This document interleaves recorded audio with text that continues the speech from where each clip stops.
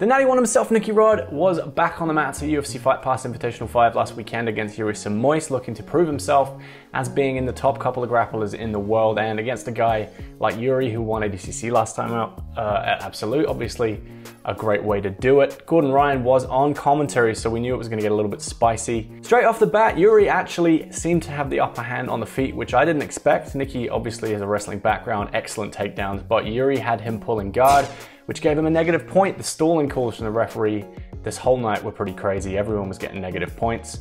Yuri picks up the single here, goes high with it, and Nicky counters with a nice little roll, and they end up getting reset back on the feet, but Nicky hitting a lovely level change ankle pick, some Yoel Romero stuff, just excellent. From there, Nicky looked to get the body lock working. We know that that's his thing. He's released enough instructionals on it. The way that he uses different grips and things like that is excellent, and he looked to get it going against the butterfly guard of Yuri Simoes early, and pretty much straight away does get the elbow pinch in and managed to get past the guard with a lovely pass into side control. Yuri turns to half give up his back, and this was most of the battle, with Nicky using lots of different grips, lots of different setups, going from the seatbelt, the Dagestani handcuff, and trying to get to the back of Yuri Simoes. This was a lot of the fight. Yuri did a really good job most of the time defending, but did give up the mount more than once. Here we see Nicky getting to the mount, starting to give another crack at taking the back, gets the little claw S grip there to try and put hooks in, only ever gets one in, and Yuri does a really good job of getting back out to open guard. From here, Nicky starts using some athleticism, not relying on that body lock stuff, gets to the front head here, threatens the Dars to get back into half and starts using the body lock again to try and clear the leg. He extends out to clear the half guard and steps around back into mount again, keeping it a little bit versatile with those grips, going for the S originally and switching off to seat belts and Dagestani handcuffs. From here, gets into quarter mount and starts threatening with an arm triangle grip, just to get the pass, which he eventually does. None of this is for points, of course, because it's in the first section of time, but Nicky very much dominating at this point, and Yuri just basically fighting to survive, which he is doing a pretty good job of considering how dominant Nicky is being. Yuri is surviving. Nicky passes to mount here and uses the gift wrap to try and hump for the back, but just then, that is when time runs out. So that -1 point for Nicky is the only thing counting so far as we head into overtime, which is crazy to think about because pretty much the entire time Nicky just dominated. But straight off from the overtime, we had a lot more aggressive wrestling coming from Nicky, and Yuri again doing his best just to stay on the feet. Yuri having to back up a lot here, ends up conceding a negative point, so now we're level. And the way we actually end up hitting the mat isn't from a Nicky Rod shot, it's actually from a counter shot from Yuri, who ends up in the single leg position.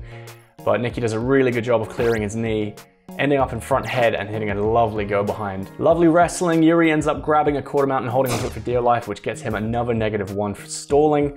And this is where Nicky starts hitting some nastiness, legal nastiness from wrestling. Lots of grinding into the face. Ouch. Looks like he's trying to wipe his nose, give him a little COVID test there. Lovely Dagestani handcuff, some more seatbelt stuff, threatening the choke. Yuri doing a very good job of defending, but just getting ground on. He was complaining about B-cream. He was complaining that Nicky was greasing, but I think it was just the sweat. Once again, Nicky hits a lovely body lock. He's a sweaty, large man, but that pass to mount does actually give him the first points he scores, +4 for Nicky. So now he is up. He's looking for the back. He takes the gift wrap. Yuri does a really good job of escaping, but Nicky nearly hits a Kimura trap or a rear triangle or something like that, but we end up straight back out, and that is when time ran out. So Nicky Rod sheds the tarp. He knows what the boys like to see, and he does win this one by 3 to -2. I think he dominated against a guy as good at Absolute as Yuri Simoes, and he calls out Gordon Ryan, who left the commentary booth instantly to go and corner Nicholas Meregali in the final. But he calls him out for 50K versus 50K, 100K bet matchup, which is kind of the thing that Gordon likes to do. Obviously, Nicky really wants to do a drug-tested match against Gordon, because last UFC Fight Pass, Gordon basically admitted that he uses steroids and claims that it's not illegal, which yeah, there's a whole lot of drama around that stuff. But Nicky puts up 50K, wants Gordon to put up 50K, and he isn't mentioning drug testing, so maybe we see that, maybe we don't. I do think that Nicky Rod has had an amazing couple of years when you consider what he's done. In 5 years total of training in Jiu-Jitsu, it's pretty incredible. What do you guys think? Is Nicky getting better? Does he have a chance of taking the crown away from Gordon. If you like the video, make sure you like it, subscribe, do all that lovely stuff. You can hit join down below to support the channel, or head over to Patreon where you can do the same thing, and I will shout you out at the end of the videos just like this. Thank you to Matt Weeman Eaton, Stu Mitchell, my coach, and Cops Club. Appreciate you guys very, very much. I'm heading off to Iceland for Christmas.